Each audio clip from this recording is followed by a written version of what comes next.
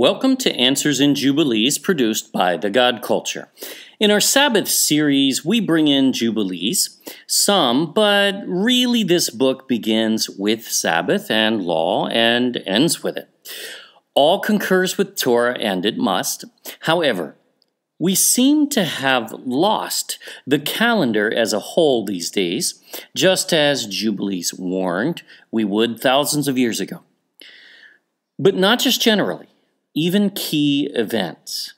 For instance, in our Sabbath series, we restore what Jubilees calls the start of the day, and we find it matches abundant references in Torah, the Tanakh, the Old Testament, and the New Testament even. And that's all right there. Check it out. It's been right there all along, but we have been told about a different calendar, which doesn't actually match Scripture. Watch our Sabbath series, especially parts 6a through G, as we prove that out. Not dealing with that here. However, a very good question arose, as we find Messiah was crucified not on Passover evening, Abib 14, but the next day, Abib 15. Many are looking for Messiah's sacrifice to match that of the Passover Lamb. Oh, he is the Passover, no doubt, and we'll cover that too today. But they are looking for the wrong calendar. For Messiah was foreshadowed in covenant by Isaac, son of Abraham. And that is the measure, not the lamb. That's the calendar that he's following, because it's a calendar of covenant. Now, we will explore this in this video being released just in time for Passover this year, but good anytime. In fact, we reversed parts 6 and 7 for this reason, and 6 will run next week, kind of out of water, but you will see this one labeled 7. We're not going to change that because we felt this so important, and 6 is already there waiting its time to be viewed, in fact. Let's resolve this once and for all with the Book of Jubilees. Get out your copy of the Book of Jubilees and let's begin reading in chapter 17, verse 15. And it came to pass in the 7th week, in the first year thereof, in the first month in this Jubilee. So the first month, that's Abib, or modern Nisan. This is the Passover month, or right now as we are recording this video, in fact. Now, it gets more specific. On the 12th of this month, remember Passover is the 14th. Now, so Abib 12 is where we are in this passage so far, and it will progress. There were voices in heaven regarding Abraham, that he was faithful in all that he told him, Wow. And he loved Yahuwah, and that in every affliction he was faithful. Man, wouldn't it be nice if we could have that said about any of us, right? And the prince Mastema, now that's Satan, we'll cover in a later video how the word actually leads to the very same, came and said before Yahuwah, Behold, Abraham loveth Isaac his son, and he delighteth in him above all things else. Bid him offer him as a burnt sacrifice, a burnt offering, on the altar. And thou wilt see if he will do this command, and thou wilt know if he is faithful in everything wherein thou dost try him. Now, before anyone thinks this strange, go back and go read the book of Job. This is exactly what Satan, the accuser of the brethren, did in Job. So the precedence is scriptural and not questionable in any sense. Verse 17. And Yahuwah knew that Abraham was faithful in all his afflictions. Wow. For he had tried him through his country and with famine, and had tried him with the wealth of kings, and had tried him again through his wife when she was torn from him, and with circumcision, and had tried him through Ishmael and Hagar, his maidservant, when he sent them away, and in everything wherein he had tried him, he was found faithful, and his soul was not impatient, and he was not slow to act. For he was faithful and a lover of Yahuwah. Watch how quickly Abraham responds to Yah's voice here. Chapter 18, going to the next chapter, verse 1.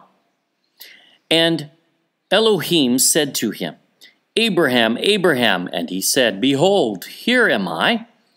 And he said, Take thy beloved son, whom thou lovest, even Isaac, and go unto the high country, and offer him on one of the mountains, which I will point out unto thee. Now notice, Abraham did not waste time here. He was not slow to act. He was going to be obedient no matter what. See, he already knew the prophecies of Isaac. Remember that. And he knew that if he struck him down, that Yahuwah had a plan to raise him up. And he rose early in the morning and saddled his ass, the donkey that is, and took his two young men with him, and Isaac his son, and clave the wood of the burnt offering. And he went to the place on the third day. Third day. Note this. Now we'll count this so you'll see. And he saw the place afar off. So he's there on the third day, ready to offer Isaac as a sacrifice. Let's see where we are. So let's start counting. He left on the 13th, because remember, that was the next day after Yahuwah spoke to him on the 12th. First thing in the morning, he left. 1 day of travel. The 14th represents 2 days of travel. And then, now we'll bring this home. The third day is the 15th. Notice not the 14th, the 15th. This is the marker for Messiah's crucifixion, not the slaughter of the lamb on the 14th. This is the covenant being fulfilled. That covenant is not the Passover of the 14th. It is the day Isaac was offered, which must be the same day Messiah is offered. So on the 15th, verse 4, and he came to a well of water, and he said to his young men, Abide ye here with the ass, donkey, and I and the lad shall go yonder, and when we have worshipped, we shall come again to you. Did he just lie? No, he knew that Isaac was coming back with him, whether he had to be raised from the dead or not. Understand that. The Genesis account is very similar. 5. And he took the wood of the burnt offering and laid it on Isaac his son. And he took in his hand the fire and the knife, and they went both of them together to that place. Messiah was sacrificed on the feast Sabbath on the 15th, not the 14th of Passover evening. Remember, he told his disciples where to get the Passover lamb and to slaughter it for dinner that evening. And he said he would have Passover with them. They had dinner that evening, and this was the famous communion offering as well. Some try to say, oh, well, he skipped dinner. That's not what he said he was going to do, and it's not what he did. It happened according to Scripture and the timing, really. It was a Passover Seder, period. There's no discussion on that, really. Not a debate at all. There is no reinventing it.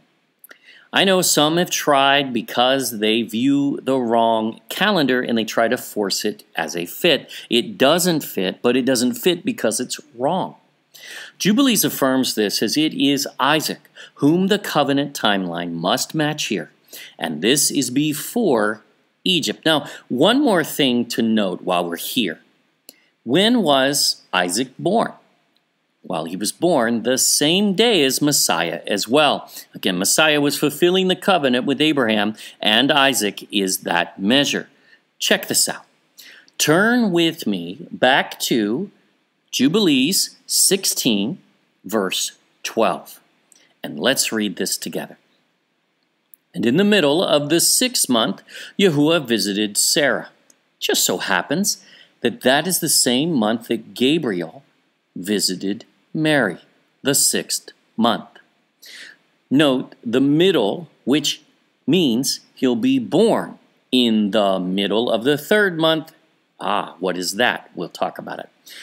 And did unto her as he had spoken, and she conceived, just as Mary. And she bare a son in the 3rd month, and in the middle of the month. That's called, on the Hebrew calendar, Shavuot, or Pentecost. And that is also the birth of Messiah, proven in our When Was Jesus Born videos. Check those out, as he must, in order to fulfill the covenant. Born on that same day as Isaac and sacrificed on the same day as well, as this is the covenant with Yahuwah and Abraham that is being fulfilled. That's the timeline, and there is no other.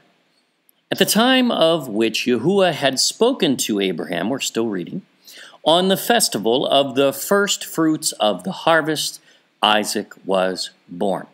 The first fruits offering, now that's when the priest waves the sheaf back all the way in the Passover season.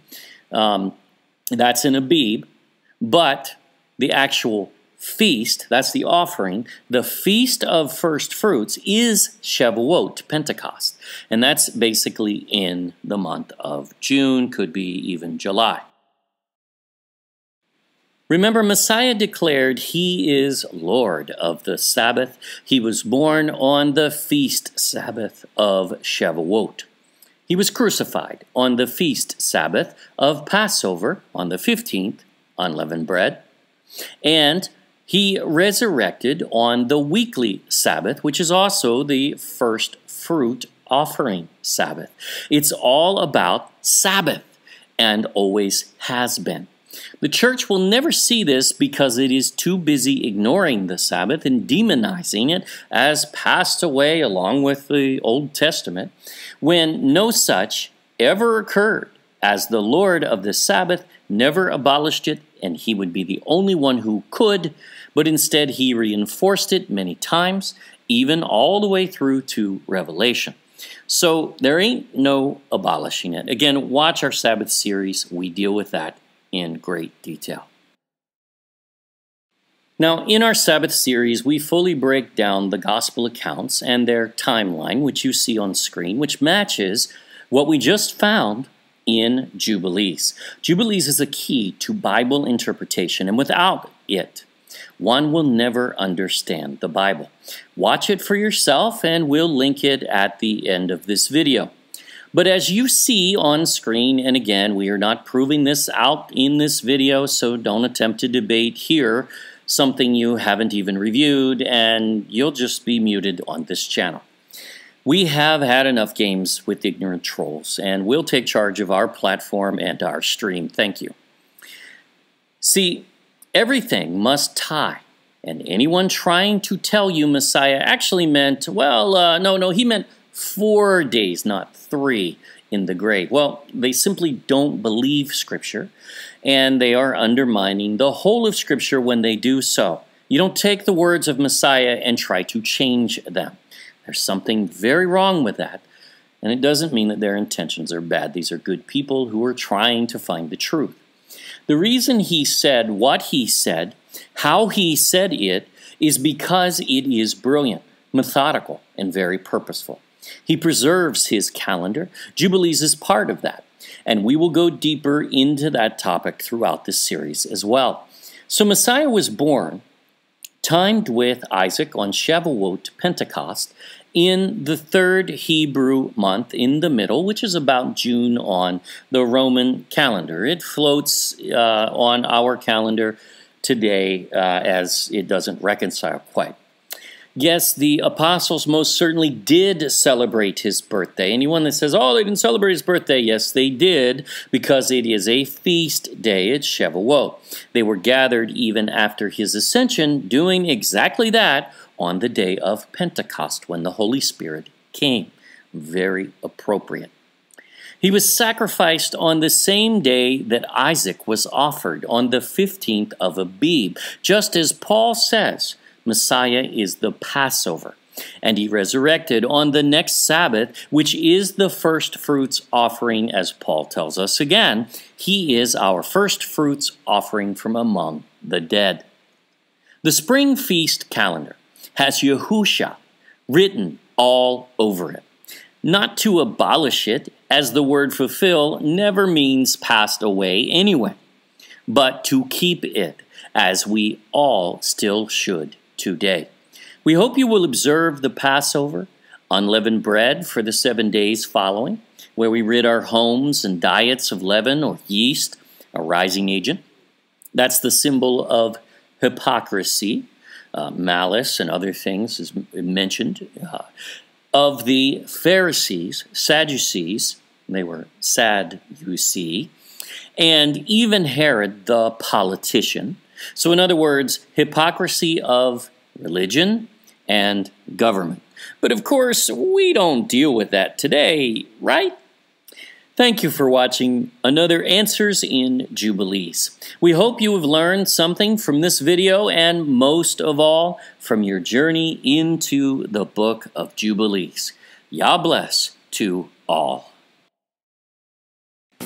The Book of Jubilees, the Torah Calendar, named by the temple priests in Qumran as the source of the exact determination of how to keep Torah's calendar in the Damascus document.